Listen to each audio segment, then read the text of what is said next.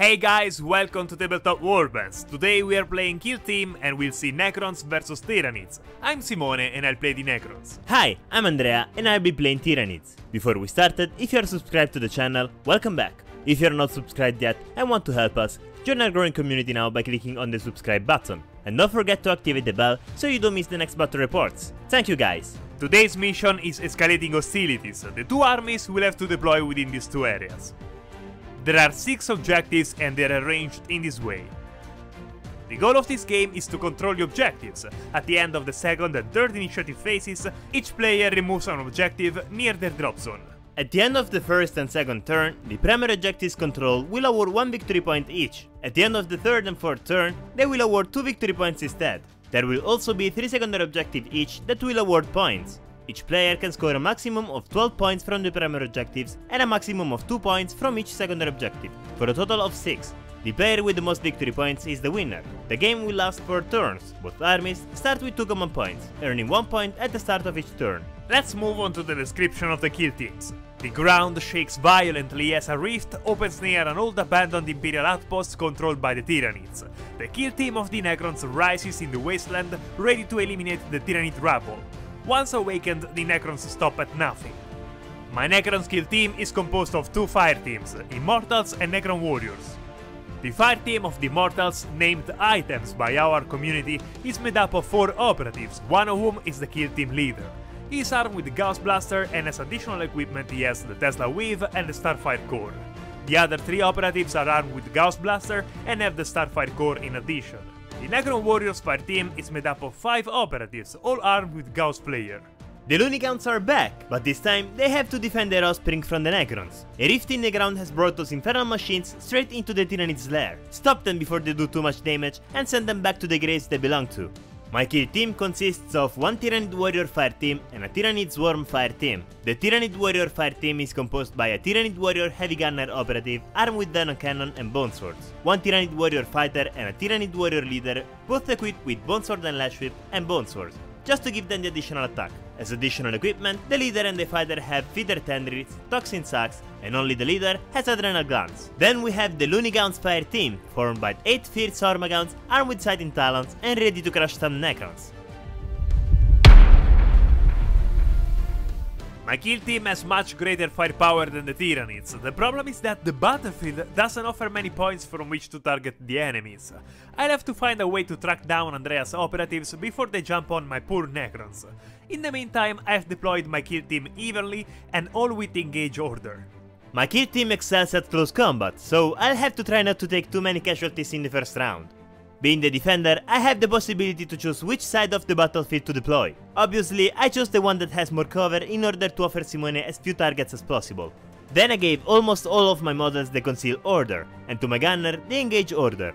It's time to do the scouting phase. Each of us chooses a number of dice equal to the corresponding number of the choice, 1 for Fortify, 2 for Infiltrate and 3 for Recon. Red dice for Tyranids and grey dice for Necrons. We both chose Recon. The defender moves first, so I let Little John, my fighter, move 3 inches forward. On the left flank, Piper uses the dash at her disposal to get closer to the objective. In the strategy phase, I use a command point for deploy Stalk. I can perform a free normal movement with an operative if that model has the conceal order and is more than 3 inches from enemy models. Chop chop Tom, move behind that barricade. In the target reveal section I show my TAC Op challenge and choose the Immortal Fender as friend operative and the Tyranid Warrior Fighter as the enemy operative. I reveal the TAC Op protect the assets. If I eliminate 2 enemy operatives near an objective, I gain 1 victory point. Ratchet is the first to activate and moves forward in control of the objective. My gunner, Spike, moves forward so that he can see past the building and the pipe in front of him. Wally, with movement and dash, moves over the pipeline and positions itself right next to the objective. Tweety moves forward and hides behind the wall. Being able to activate 2 Hormagounts at the same time, Bugscount also hides behind the building waiting to charge some Necrons. Gasket moves forward with movement and dash, then he leans against the pipeline to cover the central objective. Honeygaunt and Roadrunner follow their teammates and position themselves behind the ruins as well. All Tyranid's targets remain covered, so Fender skirts the crater and approaches the central objective using movement and dash. The next are Taz and Jerry, who move and dash behind the column, making themselves small to hide from the Necron's fire. Cappy hides behind the rocks and prepares to fire on the next turn. Thanks to the initial movement, Little John easily gets to control the objective too, while still being hidden from the Necron's sight. Big Weld, filled with frustration for the lack of targets to shoot at, joins his companion near the pipeline.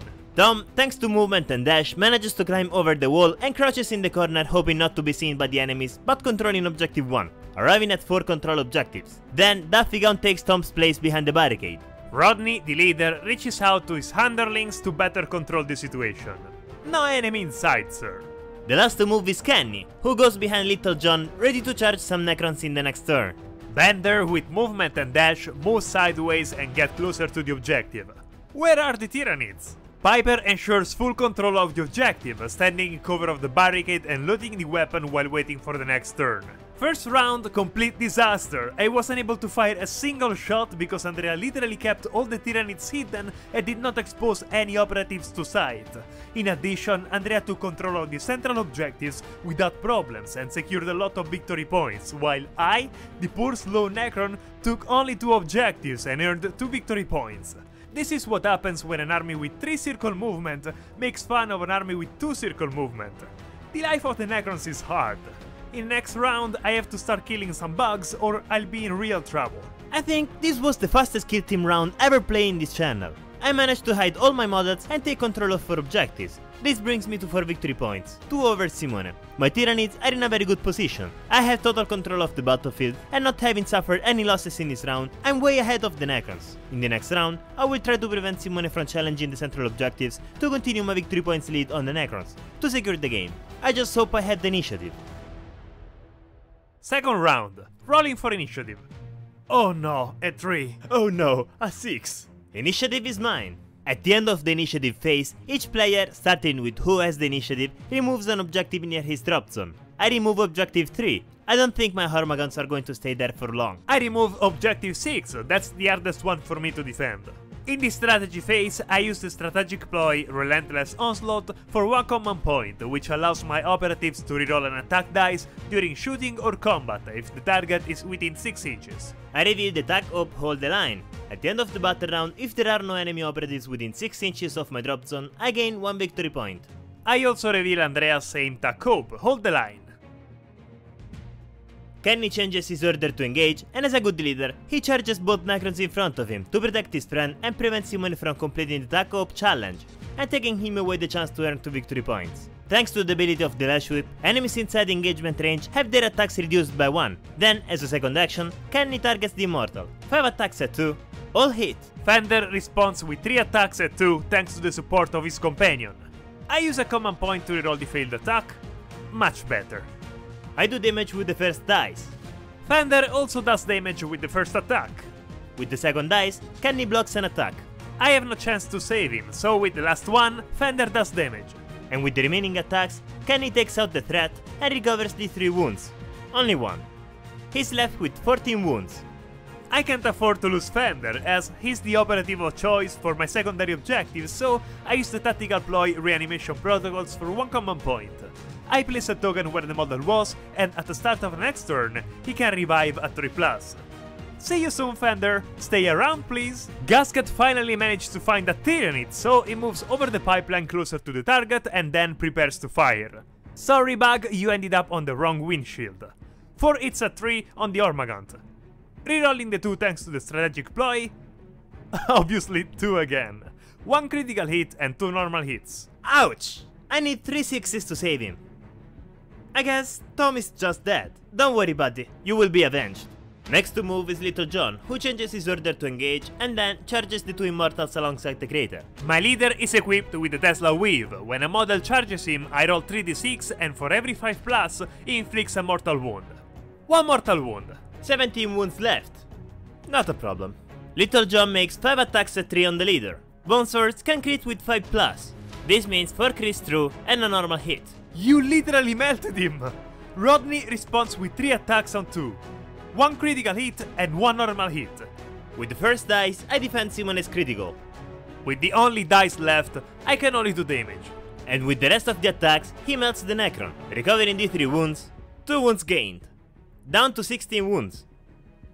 My leader suffers from premature death. Big Weld disengages and steps away from the monster to allow his allies to shoot him. Daz wants to avenge his friend, so he charges the Necron that controls Objective 1. As soon as he's in combat, he does 4 attacks at 4. His weapons allow him to reroll all the dice. 2 crits and a normal hit. Gasket responds with 3 attacks on 3, hitting them all and making a critical. The first dice defends the crit. The Necron defends one of the Ormagan's attacks. Daz deals damage with the remaining critical. Gasket plunges the bayonet into the insect and does damage with the last attack. Here, you have 4 wounds remaining. 4 wounds left for you too. And you're injured. Jerry also wants to avenge his childhood friend and charges the damaged Necron. Another 4 attacks on 4. The critical is enough to take out the enemy, but still roll in the dice, just to be sure. Gasket responds with 3 attacks on 4 due to the injury. And it's 2. Before he notices it, Jerry runs his claws between the cables of the Necron and tears him in half. A terrible hand for Gasket. Terrible, terrible hand. Bender witnessed the fight scene, and after Gasket falls to the ground, the Immortal takes aim and fires on the Ormagan to kill him. 4 shots at 3. All hit. Due to penetration, Jerry can only defend with 2 dice, and he needs 2 sixes. He's dead. You can join Tom now. Thanks to the kill, I can reveal the Taco Deadly Marksman by activating it. The next kill Bender makes will earn me 1 victory point. Spike has no vision on the Necrons, and therefore decides to find a more suitable position by advancing with movement and dash and changing the order in conceal. Piper falls back from combat and I take advantage of her movement to take control of Objective 2. Poor thing, he doesn't know what trouble he's gotten into. As soon as the Necron approaches Objective 2, Bugscount leaps over the window and charges him. Once in combat, the Hormagaunt makes 4 attacks at 4. Rerolling the 2. All hit. Piper, caught off guard, swings her rifle making 3 attacks at 3. And hitting every time, with a critical hit too. Oh, that's unfortunate. I cannot defend that crit, so Bugs is just dead. At least, he tries to deal some wounds. Bugscount does damage with the first dice. The Necron deals damage with the crit. With the second dice, the Tyranid deals damage. Bored by the situation, Piper smashes the Ormagan's skull with the second attack. Too bad. You almost did it, Bugs. Next one. 3 wounds left for Piper.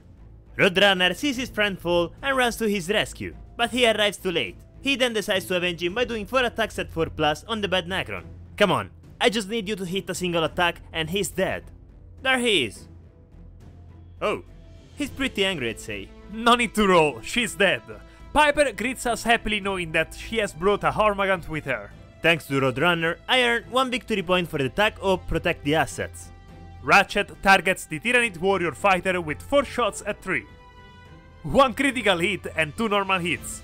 3 dice at 4+ to defend. Just 1. Rerolling 1 with a common point. That's better. Just a critical hit through. 12 wounds remaining. As second action, Ratchet leaps over the barricade and charges the Ormagant alongside the objective to contest it. Honeygound uses movement and dash to get to the barricade behind the Necron while waiting for the Immortal to return from the grave. The next to activate is Tweety, who just to be safe, decides to move with caution to get control of the objective contested by the Necron without entering combat. Wally tries to reach the objective by taking advantage of the presence of the Ormagant nearby and charges him. Arriving in combat, Wally swings the weapon making 3 attacks at 3. All hit, including a critical. Furious, Taz responds with 4 attacks at 4. Rerolling the failed dice. It would have been a great roll, if Simone didn't start the fight. Yeah, but it's not enough. You're dead. And Taz also greets us, leaving the objective in the hands of the Necron. Well done, Wally. Daffy Gaunt approaches the wall, but still remains in control of Objective 4. Cappy uses her movement to get past the rocks and take control of Objective 5. Then, having the Tyranid warrior close to her, she decides to shoot him to weaken him so that in the next turn, Fender after being reborn can kill him and earn me 1 victory point for the Taco challenge. 4 shots at 3. Wow, Cappy's on fire! All hit with 1 critical. Need 3 force at least to save him. 1, 2, 3. Something's missing. He's dead. No! You just had to weaken him, not kill him! Damn! You just made me lose 2 victory points! Oh well. Say thank you and leave. Quickly. At the end of the second round, I earn another 4 victory points thanks to the 2 controlled objectives plus the 2 TAC ops, reaching 8 points total. I have lost a lot of Hormagaunts this round, but I also took out a lot of Necrons. So let's say that all in all, it went well. In the next turn, I need to control an objective to score at least 2 more victory points to maintain the points gap with Simone. And thanks to the advantage I have accumulated, I should be able to win without much effort. Let's see what happens in the next round. I still can't believe that a simple warrior was able to inflict 12 wounds on a Tyranid warrior. It was really a low blow. If nothing else, the game has finally come to life and I can start doing damage to the Tyranids. Thanks to the 2 objectives that I control, I earn 2 victory points, reaching 4. In the next round, I have to be able to control the central objectives that will be worth 2 victory points each. But above all, I have to be able to bring Fender back to life. At the start of the third round, Fender tries to resurrect. I need a 3+ to get him back on the battlefield, and I really need it. Just right! He's back! The 3 wounds remaining... 2! Nice! With the Living Metal ability, he recovers 2 more. Then comes back into play with 4 wounds. Not bad. Rolling for initiative. Oh yes! A 6! Oh no, a 3! Wait a minute. Why did I say this scene? At the end of the initiative phase, we remove the remaining objectives near our drop zone, leaving only the objectives in the center of the battlefield. Fortunately, I was able to get the initiative. Now, I have few more chances than before.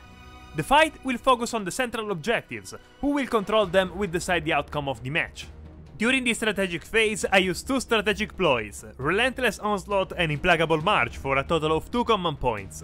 Thanks to them, I can reroll a dice during shooting or combat if the model is within 6 inches of the target, and if I want, I can add a circle to the movement of my Necrons. Big Weld activates first and immediately fires on the Tyranid warrior leader, making 4 shots at 3. Being within 6 inches, he can reroll 1 dice, and I really need an extra critical, so I reroll the 3. Oh, maybe it was better before. 1 critical and 2 normal hits. Thank you! -1 penetration, so saving 2 with 4+. All good. Just 5 wounds to Kenny. As a second action, Big Weld decides to charge the Hormagaunt by staying in the leader's engagement zone and blocking them both in combat. I use 1 command point for the tactical ploy Will of the Hive Mind on Kenny to give him 1 additional APL. Now, Kenny is angry and unleashes 5 attacks at 2 on the Necron that has approached him. All hit, including 2 criticals. Big Weld responds with 3 attacks at 3 due to the Lash Whip, 1 critical hit and 1 normal hit. In order to avoid problems, I defend Simone's crit with the first dice and do damage with the others. Big Weld has no chance to survive, so he lunges at the Tyranid and stabs him with the bayonet, doing damage. The 3 wounds recovered by Kenny, just 1. He's down to 7 wounds. The Necron is crumpled into himself. Yay! As a second action, Kenny whips the Necron who revived this turn with his Lash Whip. 4 hits at 2. Oops, sorry. 3 wounded. The newly reborn Fender finds itself under enemy fire and ducks by rolling 3 dice at 3. Oh, nice! Fender is fine. Last action. Since the whip was unsuccessful, Kenny charges the Necron in front of him. Ratchet is in close combat, so he decides to attack the Tyranid in front of him by making 3 attacks at 3. All hit, including 1 critical. Roadrunner responds with 4 attacks at 4. Rerolling the failed dice. At least 1 crit is there. Good. The Necron goes first and throws a mighty punch in the bug's face, dealing damage with the crit. The Tyranid responds by sticking a claw into the Necron's already pierced head, dealing critical damage. With the second attack, Ratchet finishes off the Hormagaunt and stands victorious over his body. Another good Tyranid leaving. I guess you hit a wall, Roadrunner. Ratchet is damaged, but still standing. Not being in combat anymore, with the second action, Ratchet shoots the Tyranid next to him. The objective will be mine. 4 shots at 4 due to the injury. Rerolling the 1. 3 hit, including a critical hit. Please, you need to save at least 1. 6 to save. Yes! He's alive! Though with only 1 wound remaining, Tweety charges the bad guy and attempts to take him out. Fortunately, if the Tyranids are within 6 inches of friendly models with synapses, they can ignore the penalties of the injury. So, Tweety makes 4 attacks at 4. Come on, I need a 6. Rerolling all. Nope. Just 2 normal hits. Oh my god, the Hormagaunt didn't make any crit! Ratchet attacks with 3 dice at 4, hitting 2. Tweety, with her final strand, does 3 damage to the Necron. With the only attack left, Ratchet devastates the second Tyranid in a row while keeping control of the objective. Ratchet, you are my hero! And Tweety abandons us too. These Tyranids die like flies. Honeygound should have charged the Immortal, but now she is forced to capture the objective, so she charges the Necron warrior too. Considering that he only has one wound left, Honeygound only needs one successful hit. Being able to reroll all the dice, it shouldn't be difficult. 4 attacks at 4. Yep, he's finally dead. Ratchet can't do anything, unfortunately, having only one wound. You did more than expected. You were great, thank you. Wally has figured out that objectives are more important than kills, so he moves through the windows with movement and dash to contest Objective 2. Nice! Spike finally has vision on some Necrons and can shoot. He then points his Venom cannon in the direction of the Necron warrior in front of him and fires 5 shots at 4. 2 crits and 1 normal shot. Good! With penetration -1, Cappy defends herself with 2 dice at 3. Or should I say, she doesn't defend herself. With Cappy goes my only chance to control Objective 1. Thunder falls back from the fight for fear of being reduced to a pile of junk too, and climbs over the barricade away from the monster. Hush hush, Daffygon climbs over the window and hides in the corner, keeping an eye on Objective 1. Bender can't target the Ormagant on Objective 1 because he's hidden, so the Necron moves sideways, entering the crater. Then he opens fire on the Ormagant next to Objective 2, hoping to take him out. 4 hits at 3. 3 hit, 2 of which are critical. Perfect! Poor Honeygound only has 2 defense dice due to penetration, and on top of that, she saves with 6. I doubt she'd be able to save herself. Exactly. You can join the other Loonigowns, my dear. All in all, this turn went well, much better than the others. In this round I earned 3 victory points, reaching 7. The difference in victory points is no longer unsurmountable, and I still have a chance to win. It's very important that in the next round I can have the initiative and kill the Tyranid leader. My Necrons are doing well, especially Ratchet, who managed to take out 2 Ormagants in combat. But I need them to do even more. Come on guys, you can do it! At the end of this round, I earned 2 victory points thanks to the Objective 1 and then additional victory point for the attack up, reaching 11 victory points. The next round will be determined by who wins the initiative. My leader is in a dangerous position. On one hand, he can eliminate 2 Immortals without too many problems, and on the other hand, he can be eliminated without problems by the Immortals. Let's see what happens. At the start of the round, Fender recovers 2 wounds thanks to the Living Metal ability, reaching 6 wounds, rolling for initiative. 6! I have the initiative! Damn! I did 6 too! With a tie, the player who lost initiative the previous round wins it. During this strategic phase, I used the strategic ploy Relentless Onslaught for 1 command point. First, I used the tactical ploy Will of the Hive Mind on Kenny to improve his APL by 1. Then, Kenny tries again to whip the wounded Necron in front of him with his Lash Whip. 4 shots at 2, dealing 2 critical and 2 normal hits. Awesome! Fender tries to defend with 3 dice at 3. And only 1 is successful. I don't think that's enough. I think this time you're definitely dead. I'm sorry. With the whip still full of oil, Kenny turns and charges the last remaining Immortal. But since he's no longer within 6 inches of a friendly model with synapses, Kenny makes 5 attacks at 3 due to the injury, delivering 3 crits and 1 normal hit. Apparently Andrea left the best for last. Bender responds with 3 attacks on 3, and with only 1 critical and no other successful attacks, there is nothing Bender can do. Kenny gets sated and recovers the 3 wounds. 1. Again. It's fine. Bender greets us after doing his best. And Kenny goes back to 8 wounds. Wally is left alone and there is little he can do to make me win the game. Unfortunately, the initiative won by Andrea decided the result of the match, but Wally will not leave without first trying to avenge his friends. After moving, he takes aim at the Tyranid leader and fires on him, making 4 shots at 3.